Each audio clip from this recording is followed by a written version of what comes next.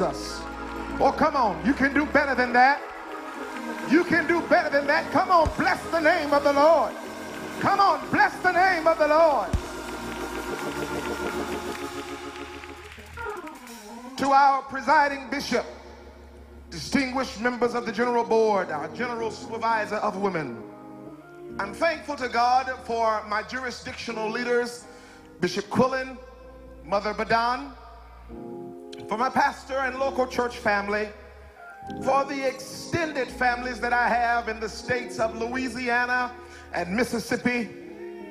I praise God for my family, my wife, my mother-in-law who are here with us today, and for my son who's somewhere near the drums. I'm grateful to God for this opportunity to stand before you, the people of the Lord, in the greatest church in the world, the Church of God in Christ. Is anybody that's glad that you're in this church today? Well, let me come a little more plainly. Is there anybody here today that's glad that you're saved, that you're sanctified, that you're filled with the Holy Ghost? Well, come on, put your hands together like you're really glad about it. Will you open your Bible and go with us to the book of Exodus, chapter 24 and verse 3. The word of the Lord reads thusly. And Moses came and told the people all the words of the Lord and all the judgments. And all the people answered with one voice. Everybody say one voice. And said, all the words which the Lord hath said will we do. I want to talk to you this afternoon briefly from this thought: responding to the call of an extreme commitment. Believers of the Most High God, it is not by accident that God has afforded us the privilege to come together from the everywhere. For we have come by the divine providence and provision of God. He has afforded us this privilege that we might witness and partake in a divine encounter governed by his presence and glory, to empower, to encourage, and to strengthen us for the various assignments entrusted in our hands. Those of us who truly know him can celebrate the fact that if he never does anything else for us, he's done enough for us to praise him the balance of our days. Realizing this truth should compel us to thank him for where we are and praise him with expectant faith for the predestined place prepared for our future. As we have come to this place, we do so reflecting upon the sacrificial gift of one solitary life that was offered to give us the benefit of having life, and that life more abundantly. And it is that sacrifice which has called upon us to respond in heartfelt commitment by standing as vessels meet for the Master's use, to bring glory and honor to his name. The scriptural text which claims our attention denotes the unified response of God's people after hearing what God had to say. The full measure of God's expectations given in chapter 23 present to us the tenets of God's covenant with them. And such a sacred covenant typifies the covenant of grace between God and believers through Christ. However, here Moses stood as the leader of the people and with a clarion voice said, what thus saith the Lord. And the people, God's people, responded with a unified voice. Hallelujah. All that the Lord has commanded will we do. And so it is today that when God's chosen, God's anointed, God's justified, and God's favored and appointed leader speaks, those who truly love God will respond in a spirit of humility and say, all that the Lord has commanded, we will do. The measure of their extreme commitment was manifested in their obedience because God required them to demonstrate an understanding that even though they were in a land filled with corruption, they were to commit themselves to God, denying any covenants with the false gods of the land. For he says, thou shalt make no covenant with them, nor with their gods.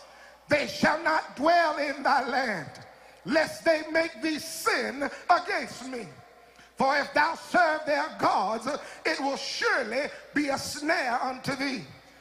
So it is, they offered a united response to the call of an extreme commitment by expressing a willingness to live in complete submission to God in a place where the society's order was completely contrary to the will of the one true and living God. Even in today's times, when the new world order has taken God's thou shalt not and made them to be do what you will of man, we are compelled to live a life that is committed to God in true holiness, unspotted from the world. And Paul passionately urges us to do so in Romans 12:1.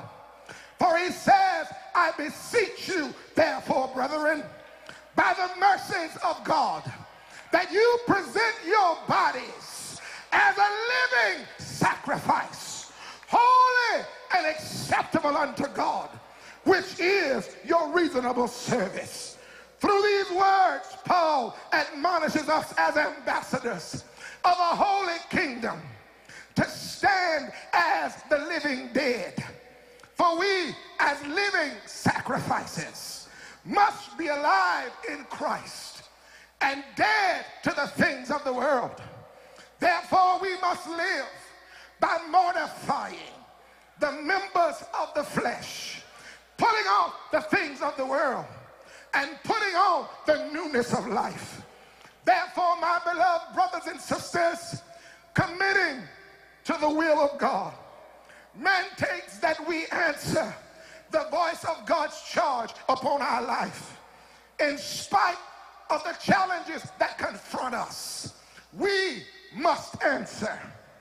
Regardless of the measures of persecution, we must answer. Even if in seasons we have to stand by ourselves, we must answer. Sunday school gave us witnesses that had to answer the call of an extreme commitment, even when they were faced with their greatest challenges. I want to submit to you today, Esther, when she faced the decision of standing in the gap for the salvation of a people, stood and responded. If I perish, let me perish. I want to ask you today, what is your final answer? The three Hebrew boys had to make a conscious decision to bow or not bow, even though they could have chosen to compromise because it would have been convenient to do so. They stood in defiance of an earthly king with an extreme commitment and said, our God is able to deliver us out of your hand. Hallelujah. What is your final answer?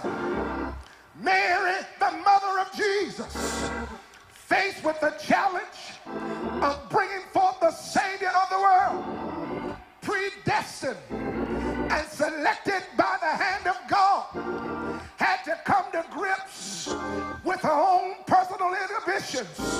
And when she thought about it, she responded